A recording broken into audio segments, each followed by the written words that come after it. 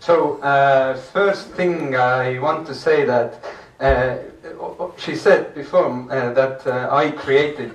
No, I did not. It's me and my friends, a group of people did it. So the reason why I am speaking here is mere coincidence. Actually, there is loads of people involved in these projects that I'm going to explain, and I'm just part of it. Although I'm going to speak about the web platform of communication, I try today not too much focus on the technical details. If anybody is interested, they can ask me later how it really works and what's the technical issues with it. But I've tried to explain you the background and the ideology and also the place where this idea was conceived. Which is, I think, in this type of project, this is the most important. This is the map of Tallinn. Tallinn is a city about 400,000 people. So my examples come from this city because I have been living and working in it. And me as an architect and city planner, this is one of the utopias that we are kind of discussing about, that the city would be divided into different areas of various identities. This means identities in spatial nature and also in identities in communities in general. So it's a kind of utopia of city of communities. But it's just one direction and one. This conception is actually not mine, but it is from the city planning competition in Helsinki. The conception is called Helsinki 2.0, or in case of Tallinn 2.0. So maybe this is the direction that I want, or I think that is the right one, at least one of them. But now I start my story. 6 years ago, me and my friends started a local community here in Tallinn. It's called New World. It's the historical name of the district, nothing esoterical about it, no religious stuff involved. It's just the historical name of the neighborhood because the streets names in this area were named after the New World, and the region became known as New World. It's a region of various architectural nature. The main part where we are focused as a community is wooden houses, about 10-12 apartments each. And about 6,500 people live in the whole area. But 6 years ago, me and my friends started thinking that, oh, maybe it's good to know the people who live around you, and started this community action. And since then, it has been kind of a great success. It has brought up a revolution in Estonian civil society as a whole, and has changed a lot of things in this scene. But so what happened 6 years ago? We were renovating one house. We were on scaffoldings, painting, inviting everybody to join in, and also we had dinners on the street. And one of the main aspects of this New World communities is to use the public space in different ways. That it's not only for traffic only, but also we can have parties. And one of these is the festival time. This is the time when we close down the traffic for the whole area. We, like local people, open cafes. There are concerts, street markets, cinemas, everything, and everything is for free, except the market. People tend to do it themselves. But there is no tickets, and there is about 6,000 people go through this festival in 2 days. And it's, if you ever happen to come in Tallinn, then please join in the first weekend of September every year. We have a street festival. But as this was 6 years ago when we started, it was growing. We also had lots of regular events, weekly events, like every week we have a street market, cinema night. Every night we had a cooking event, like Dick was explaining before. and also a lot of people were kind of comparing our type of community to the Christiana type that was explained before. And also the name New World is kind of has this influence. So I always try to explain that this is nothing esoterical, this is just a historical name.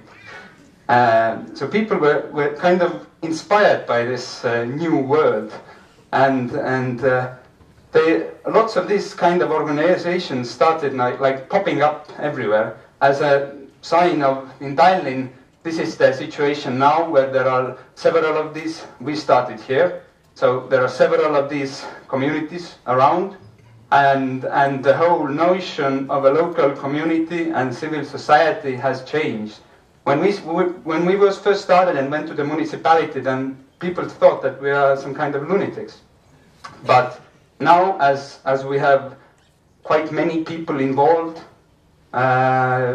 people tend to take us more seriously, and we are really kind of managing to get things done. Well, let's see, it's a process. 6 years is a short time, for example, compared to Christiania. But as these organizations were popping up, lots of problems emerge also. For example, how to make a website, because everybody needs some kind of system to keep this communication going on. And this kind of, and all these people came to us that, how did you do it? How did you do it? Well, our case was that we always had a really good web guy with us, because it was a friend of ours. And we started kind of innovative web approach since the beginning, and maybe this was like a key factor in our success, because we are the kind of new generation in community building, and we use the new social tools. And this kind of brought us to the idea that if we are kind of making websites, we wanted to make a good website for ourselves. We needed some customization, we needed some special tools. Then we thought, if we are making it for ourselves, why not make it for everybody?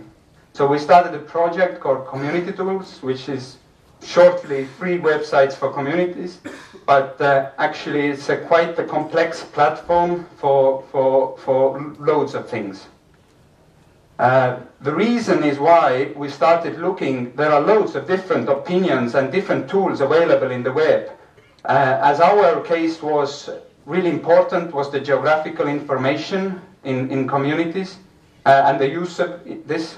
And there are loads of different tools for different purposes, but they are not, they're all like, they're single purpose. One tool uses one thing, and the other one makes another thing, and combining these is rather difficult.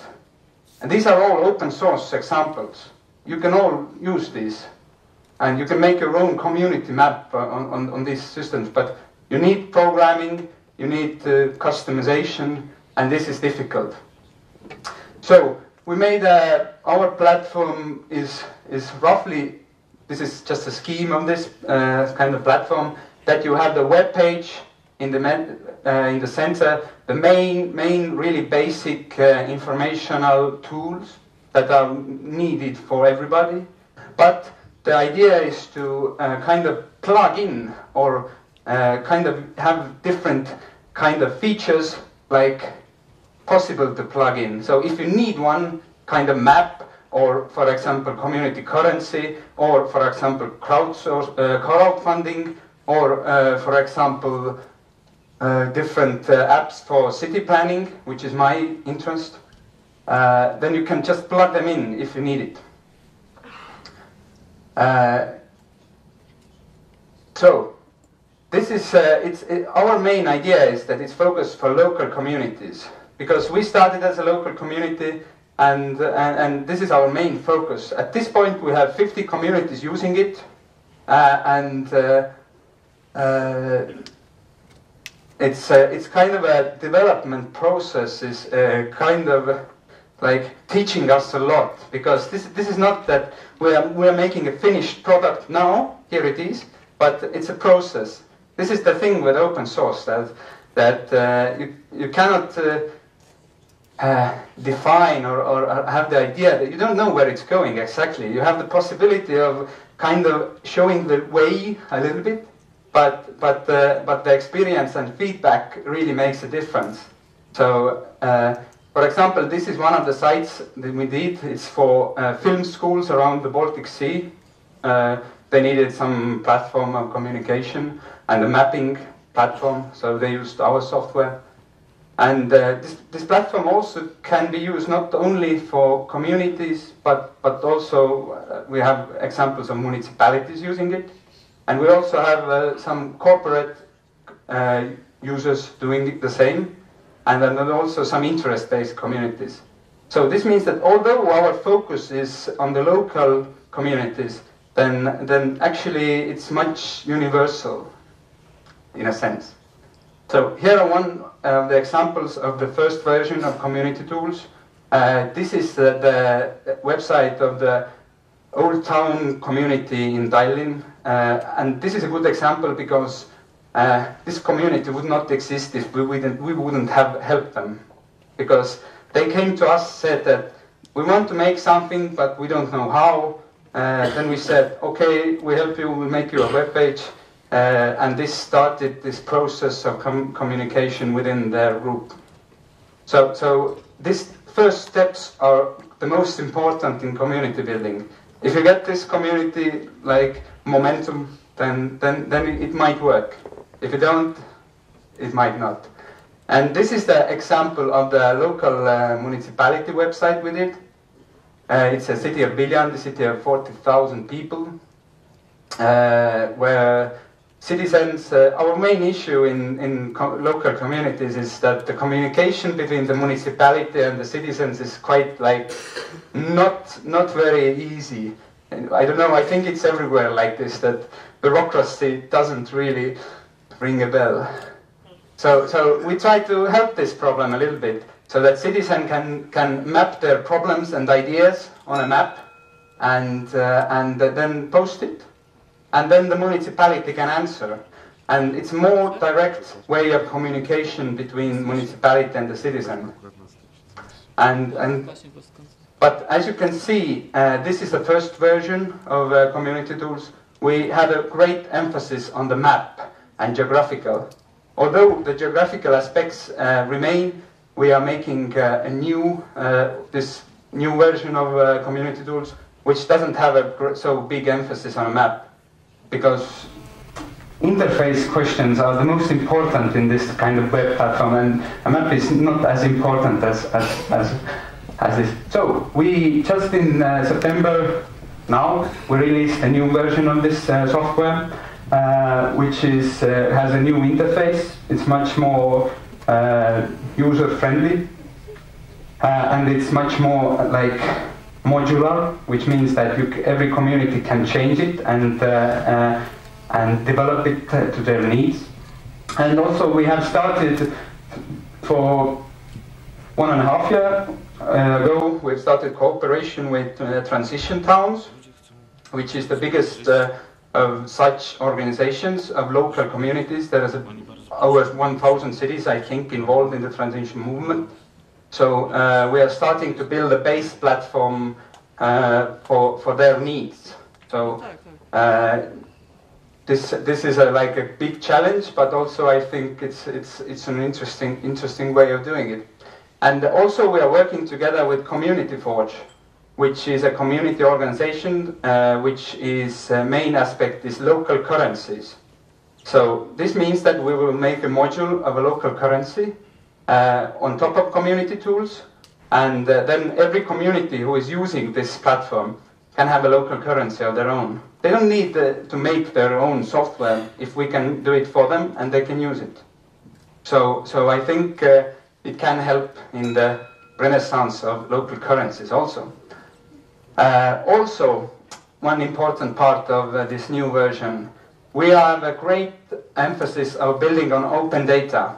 If open data is the data gathered by the municipalities and state and then let free, so that different kind of web applications can be built upon. So we are also strongly lobbying for open data in Estonia, and we are also building a kind of aggregator which means we are pulling this public data all around in the big clouds together to the community sites, and we can display it in various manners. So, for example, municipalities are fixing a pipe, then you get a message to your phone, because this system can do it. But not only pipe reparations, but also detailed planning, different kind of information that is linked to the municipality.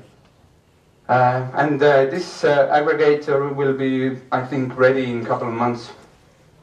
Also, if this conference is a lot about crowdfunding, then we are also working together with a Finnish organization called Sitra, which has this concept of a brick starter. This is a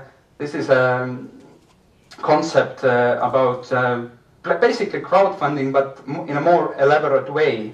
It's not only that you can share, like donate money to this particular project or idea, but you can also, for example, invest your time, and you can just go to meetings, and all the possibilities of helping out, and making it in a user-friendly way is really important. And as Helen was talking before about shareables and people sharing stuff in one community, in a geographical neighborhood, then basically this was the conception which we started upon. We, like in 2008, made in our New World Community website this tool called Staffarium, which is basically like people in the neighborhood could share their DVDs, tools, books, and all these kinds of things. But the most important part of this sharing is that one person goes to another and says hello, and the responsibility of sharing is between them two only, not the community, for example. So, thank you.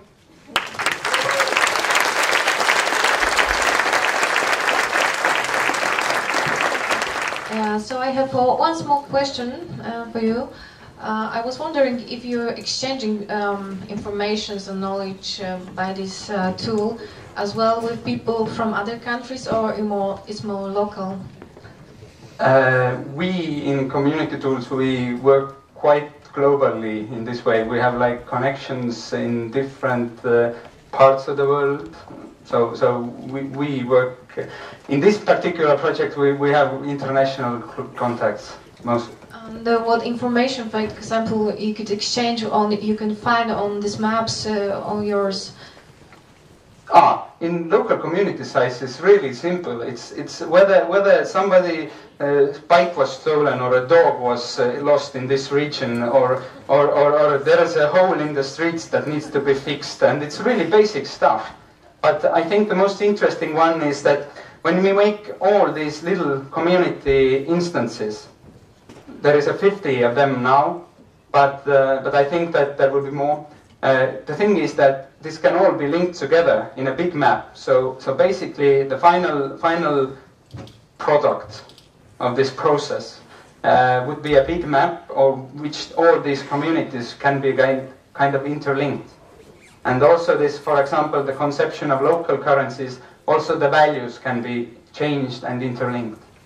So, and this project is open source, so everybody can join in. The last slide is get involved. So if you have any ideas and conceptions. Great. Thank you very much.